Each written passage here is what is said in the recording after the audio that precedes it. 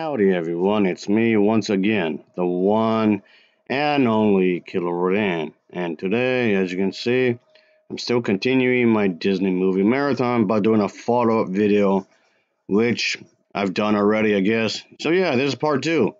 So, let's... Christ, yeah, how wonderful. Great. More bullshit. But, alright. Basically, it's centered around the idea that, a brief recap, I guess, is that this guy, he's acting, he's all wholesome and great and all that jazz. He's a family man. Oh boy. And of course, wants to attack Frozen because the fact that the problems were resolved in the film was without Christ. And therefore, it's a bad movie just because of that. Because if there's any conflict in life, it should just revolve Jesus and nobody else. Yeah.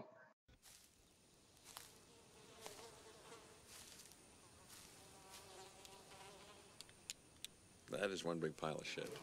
I even have the 4K version of this film just out of spite, because as religious people just keep complaining about these movie. But anyway, so like I said, he was trying to tie it into the Ten Commandments, like he was doing in the previous video. And by the way, I got that brand spanking new, just referring to the movie, just throwing that out there. Anyway, that's what I was saying. He was talking about murder, stealing. This is just the general idea of being dishonest. Though what does have to do with the movie, I don't know. And he's trying to tie into somebody's lusting. I mean, who are you to tell me who can't sleep with and how to do it? Though again, what does that have to do with the movie? I still don't know. But anyway, let's just try to finish this one up because, like I said in my previous video, I'm gonna do 3 parts to this because the podcast he had done, it just went on and on and on and on and on, and on and on and on about some something. Of course, as you can guess yourself, it's extremely padded, which it is. All right, with that being said, let's just get this out of the way, shall we? Ugh, man. Do you have evil thoughts? I know I do. I know I have angry thoughts where I'm not justified in the anger, and even when I am, my anger goes far beyond anything reasonable based on what happened. You mean everybody's capable of having evil thoughts? Okay. You're just using that as a way to gaslight. I know I have all kinds of lustful thoughts. You mean wanting to have a desire for somebody in a sexual manner? That unto itself doesn't necessarily have to be a bad thing. Point being I'm trying to make here, you should have self-control. And he's trying to compare that, yes, to being evil. What the hell? I know I run people down in my mind. And if you think, how can you confess that in the pulpit? It's like, well, I don't think I'm the only one here. I think that we all have evil thoughts. I have to disagree with you on that, because you don't necessarily need a religion to know what's wrong or what's right. But that means that we are all defiled. So what do we do with that? Again, he's arguing the fact that you need Christianity to help you with those impulses rather than self-control. I can tell you what many people do with that. You escape the problem by not thinking about it. Well, that was a load of shit. That's how we handle unsolvable problems again. All right, we say, lunch. What are we eating for lunch? So, in other words, you just don't deal with sad problems. Is how you could solve it? What are you saying here is not making any sense. Like, at all, whatsoever. It's what the politicians do in Washington. Things... Again, I'll be the one to say not every single politician is a piece of shit. Because not all of them are. Oh, but he's trying to argue that they're not Christian enough. Go bankrupt. Let's fight about something else. Parents with older child's room. Wow, that's a messy room. I know just how to clean up that room. I'm going to close the door. Good, that room is clean. The Pharisees, I think, are the same. There had to be some reflective Pharisees. They had to know that their hearts were defiled. And they had to know how hard it was to clean that up. So he said, you know what? Let's talk about what we eat. Because that's hard, but we can do it. We can keep kosher. Today, I want to encourage you not to escape. For 20 minutes, look into the abyss. Look at the problem. Jesus says that we're all defiled. What are we going to do about it? Again, in other words, like I just said, he's claiming that to fix your life problems, you have to be a Christian. Well, I want to encourage you to judge yourself by God's standard. We have another dodge, which is we say, a curve. I want grading on a curve. That's what the math teacher did when we all failed chapter 7. He said, forget it, I'm going to grade on a curve. So let's grade on a curve. I'm better than she is. I'm better than he is. Given the parents I had, I'm doing okay. You know, we're terrible judges of that. Terrible judges. We give ourselves all kinds of slack. Well, I was tired when I said that, so I should be excused. I was sick when that happened, so... But she meant all of that. Okay? All kinds of slack we give to ourselves, judging ourselves by what we'd like to say our intentions were, judging the other person with what the actions were. We can hardly lose on that standard. Yeah, judge people by their actions. That sounds perfectly logical. Of course, that's not really the argument he's saying here. He's trying to use that as a way to mock the other side, the other team. Because, oh, how dare they? They're different from us. Less than all. Okay, that seems rather harsh, don't you think? Okay, someone is different than you are. That doesn't make the individual evil right off the bat. But even if we did judge ourselves and others fairly, so what? It's the wrong standard. To be really brutal, one pig may be a little cleaner than the other pig. It is still not welcomed to walk down into Windsor Castle. Or you may know more algebra than the kid in that. Yeah, you're supposed to judge people fairly, but he's acting, it's the wrong way of fairness. What? Desk. That doesn't mean NASA should hire you to plot the path for the next rocket to go to Mars. The fairness he's referring to, it has to be the Christian fairness, otherwise it won't count. Judge yourself by God's standard. Judging yourself by other people is just a way to escape the real issues. What? Yeah, as a society, as a human being, as a collective thing, yeah, you should. What are you talking about? Judge yourself by God's standard. Understand, we're defiled. So how do you know God's standard? Somebody comes back. I have another dodge. How can I know God's standard? Well, why don't you just judge verse 18 and 19 for yourself? Can you argue with it? What comes out of the mouth comes from the heart. On that definition of heart, that's surely true. That defiles a person.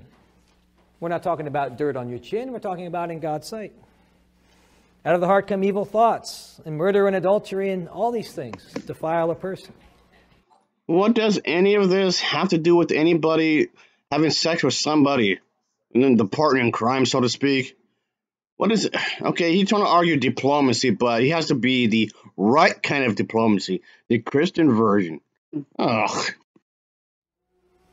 Yes. Hard to argue with when you face it. All we have is dodges. So what is the solution?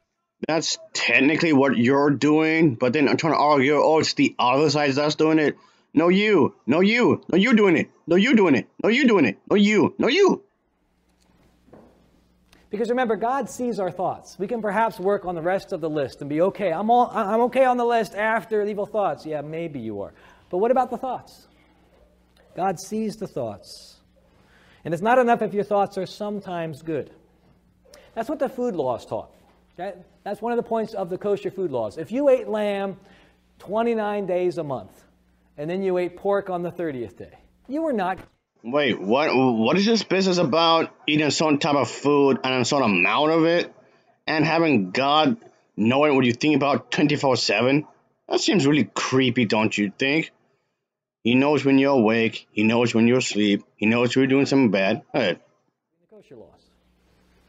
And so if your thoughts are mostly good, I'm impressed if they really are, but they're still evil thoughts. We're still defiled in God's sight.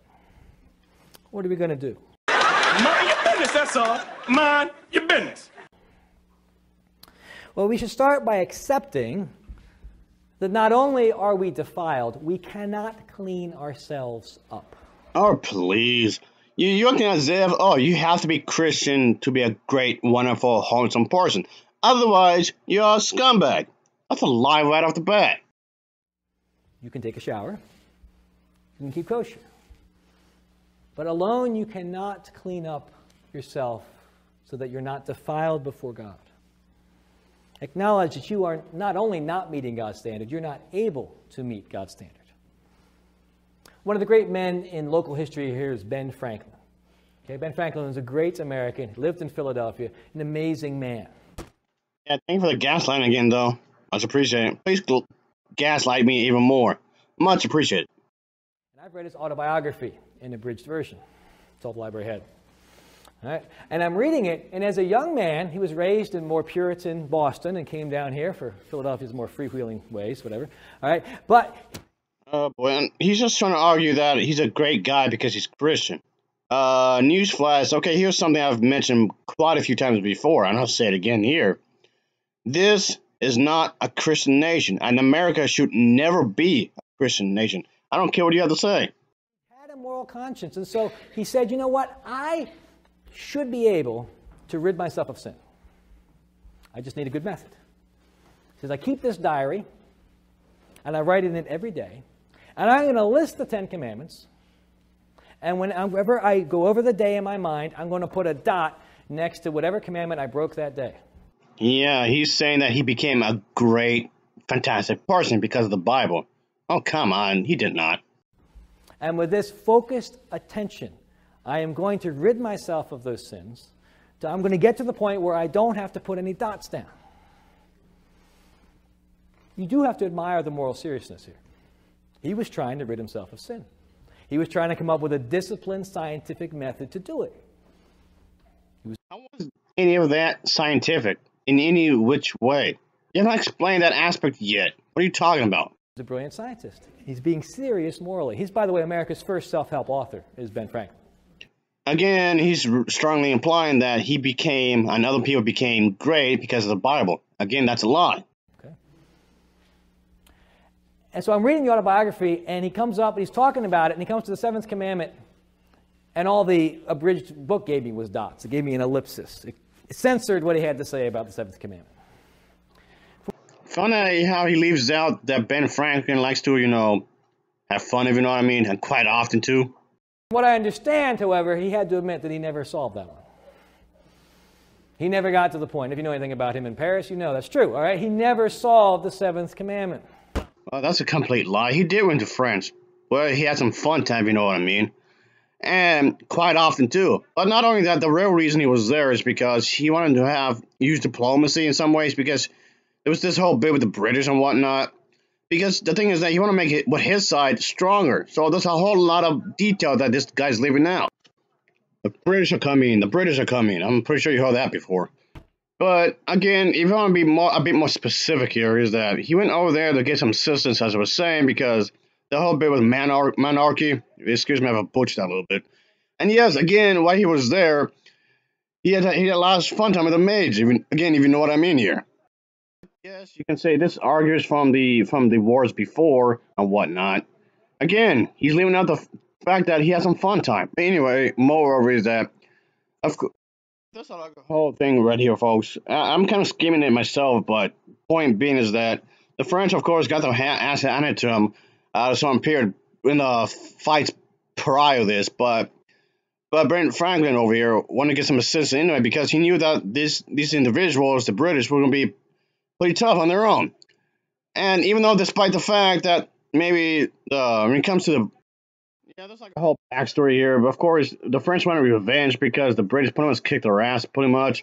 There's a whole bit here, but still, he's glancing over a lot of stuff. He never got himself there. Now, if Ben Franklin, a man of considerable energy, will, intelligence, really going at it, cannot rid himself of sin and knows it, neither can you and neither can I. You know that by experience, and the Bible agrees. Genesis 6, the thoughts of man's heart are only evil continually. That's grim. Yeah, so God sends the flood. What does God say right after the flood? After he's got humanity down to the best family. Yeah, the whole Noah thing, the flood, 2 of each animal, then he has to restart the whole human rights. That's like a whole Cameroon I don't really want to go into because that's like a whole other thing here. But again, what does that have to do with the movie? Just being really random. Again, he's trying to beat you over the head with the idea that to have a great family structure, it has to be Christian. Which, again, it's a complete lie. Ugh. He says, the thoughts of man's heart are only evil continually. Now, God is not content with that. He tells Israel, circumcise your heart, cut away the sin. Love the Lord with all your heart. But it didn't happen. And so the prophet Jeremiah has to say the heart is desperately sick. It's wicked and desperately sick. Who can understand it? But we got to get the heart right. So the wisdom literature says, trust in the Lord with all your heart. Guard your heart, from out of it come the issues of life. I still don't know what this has to do with men being girly or people being part of the LGBT plus community in any shape or form. What does that have to do with anything? I would say that comment. That's not me trying to talk shit about trans people, but there are a lot of crossers who look girly, is what I'm getting at. But wisdom literature doesn't get people there. Ecclesiastes follows up, there's surely not a man on earth who does what is right. It should be your prayer for a pure heart. Create in me a clean heart, O God, says the psalmist. Again, why do you specifically have to be Christian to be good? You don't necessarily have to. You have not provided any kind of proof of any shape or form. But the psalmist never gets there. Psalm 143, Lord, don't enter into judgment with your servant, for in your sight no man is just. So fix your mind on the problem for one morning. What comes out of your heart defiles you in God's sight. Your standard doesn't matter. Your culture standard doesn't matter. God's standard is what counts, and you fail by that standard. You know it. I know it. What are you going to do about it? This is making my head hurt. You just have to be a good person, whatsoever. Funny how a lot of you Christians will be really judgmental for those who live differently than you do. And if someone dresses up a certain way, acts a certain way, and whatnot, who cares? Just mind your business. As long as nobody's getting hurt, who cares? Seems really judgmental, don't you think? That's just yes, of course. But who cares? Why does this matter? Why? I don't get it. If there's anybody that's coming off cruel, it's you Christians. Because a lot of you Christians trying to go after the LGBT plus community, even if it's just cross-dressing, even people who like to cross-dress, you go after those people, even if they technically didn't do anything wrong, like whatsoever. Oh boy, this makes no sense. You need to admit that you need both forgiveness and change. You need both. You need both forgiveness for your sins, and you need change. Yeah, he's really trying to just beat you over the head with, you have to be Christian, you have to be Christian, you have to be Christian, you have to be Christian, you have to be Christian, you have to be Christian, you have to be Christian to be a great person. In other words, yeah, us Christians will forgive you for your transgressions, yada, yada, yada, all that jazz. And what? What are you talking about? If you're defiled, you need to be cleaned up. But then you need to stay cleaned up. You need both the new clothes and the ability to stay clean. One of my children, all of my children, one that I'm thinking of right now, used to spit up a lot as a baby. And so we'd be ready to go somewhere, and one of the grandparents would say, well, wait, we're not going yet. I'm going to go change the baby. I'm like, why are you going to go change the baby? Well, because he smells sour. Which is just... Yeah, as if it wasn't obvious enough, he's using his child, the baby, as a metaphor for the non-Christians. Non-Christians need to be cleaned up, so to speak. He doesn't smell very good anymore. I'm like, well, what is the point of changing him? In 5 minutes, he's going to spit up and smell the same. Let's just go. Again, he's trying to use a metaphor here. Ooh, what's the point? Yeah, he's trying to argue that the other individuals would just make a counterpoint to that, to that Christian bit. Give me a break. And that was that kid. The current kid, you can't get her off the changing tip. You can say, oh, she smells bad. You change the clothes, you put the new clothes on. You're like, I couldn't even pick you up before. All right. We need both forgiveness. All right. I get it. I see the metaphor you're trying to use here. I get it. This guy. And we need change. We need both a new set of clothes, and we need the ability not to instantly defile them again. Again, all right, I get it. I get it.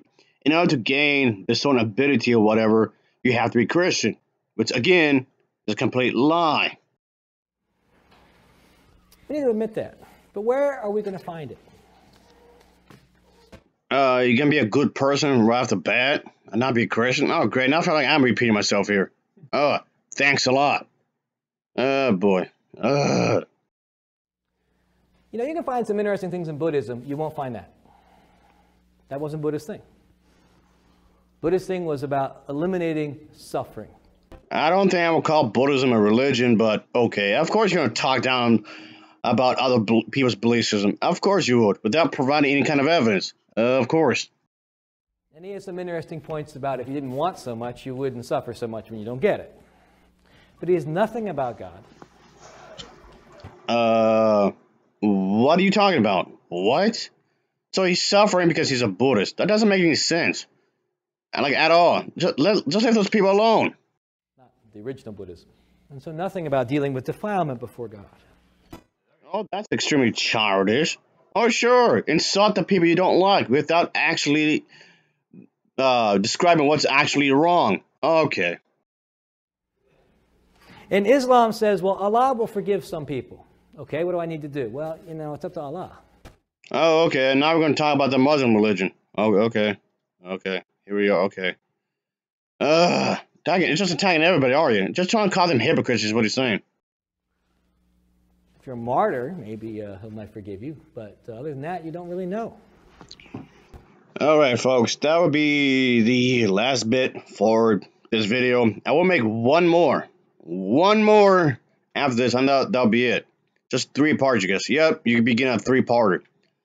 So again, this is about a whole lot of nothing. Again, not surprising because the first part of this was a whole lot of nothing, like at all. So that's the whole point here I'm trying to make here is that how a lot of these religious individuals, as if it wasn't obvious enough, they show love to pick at Frozen a lot, and I do mean a lot. And of course, they try to come up with all this ridiculous explanations as to why they believe that they're gonna attack this movie.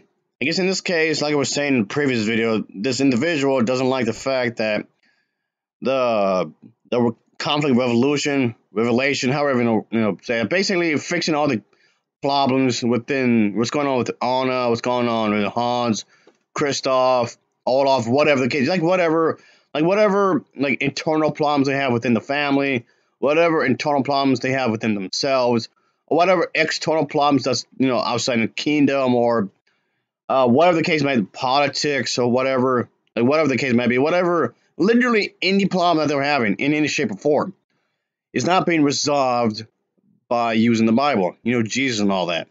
It bothers him, though he never really explained why that's a problem, and he's just saying that just because. He's just saying that just because. It's happening just because. All right.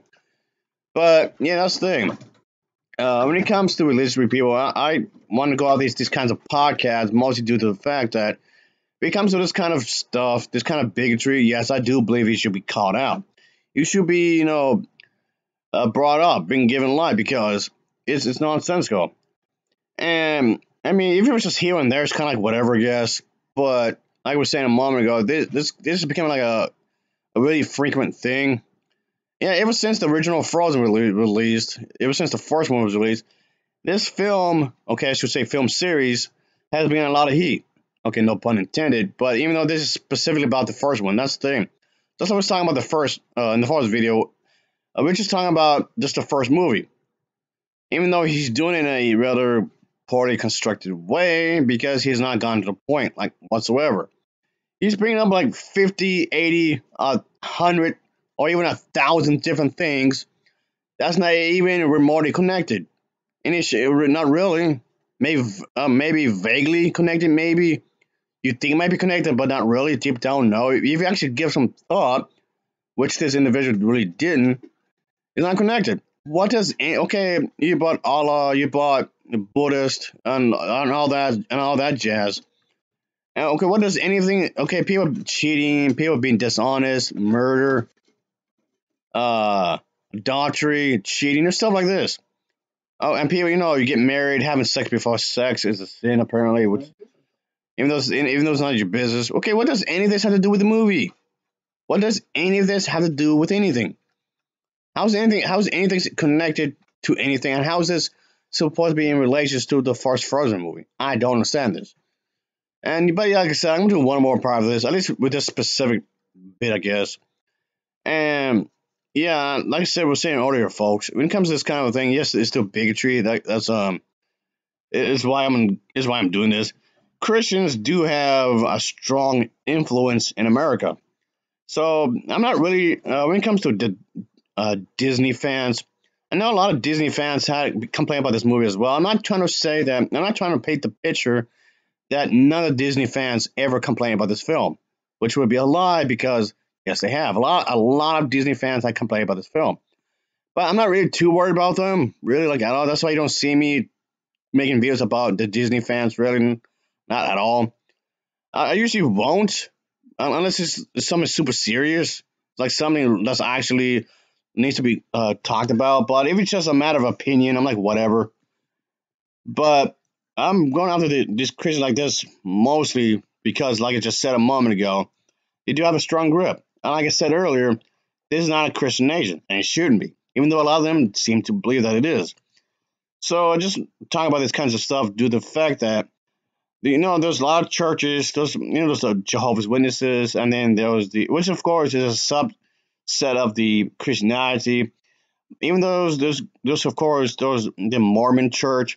Even the Mormon Church has its own thing going on. There may be different versions of it. And of course, there's even the Catholic Church. There's the Western Church, Catholic Church, and then there's the uh, S- South, I guess, Church, and then there's also the let me see what else. Oh yeah, when it comes to the Catholic, and there's also the Irish Catholic, then the Scottish Catholic, and then the Southern Scottish Church, Catholic Church, and whatnot. There's also, of course, many other versions when it comes to Christianity. Of course, when you think about it, oh boy. Obviously, of course, also the Roman Catholic, the Protestant, and of course, Eastern Orthodox, of course. And yes, obviously, there's going to be many other denominations of this kind of a thing, like I was saying earlier. So, yikes. So, the point being is that I just want to bring up this kind of stuff, of course. And there's also the Baptist, as I was saying. But yeah, that's what I'm talking about this kind of thing, considering the fact that a lot of these religious individuals seem to be, you know, attacking Frozen for a ridiculous number of reasons, obviously. And this is my way of trying to just bring it up. Of course, it's not. Of course, this kind of thing should not be done. If you're going to judge a movie, trying to judge the movie in its own merits. But of course, a lot of these individuals will act as if it's not holy enough and whatnot. But the thing is that why does it have to be religious in order to be good? Because according to these individuals, it has to be good. It has to be religious in order to be good, which of course is very close-minded. It doesn't have to be religious at all whatsoever, like not at all. Personally speaking, I don't think it should, of course. And but according to these people, says it has to go under their practices, their traditions. Even if they did do that, still to me some other individuals can complain anyway because it's not found in their version of the Bible. Like we're saying, there's multiple different versions of Christianity, and if it's not following one specific version of the Bible, the other one's going to complain anyway. So just this is confusing. Oh boy. But I guess I'll just end it now, folks. Stay tuned for part 3. I will make a part 3 as soon as I can. So there you have it. Anyway, folks, as always, thanks for watching and take care. Until next time, see you.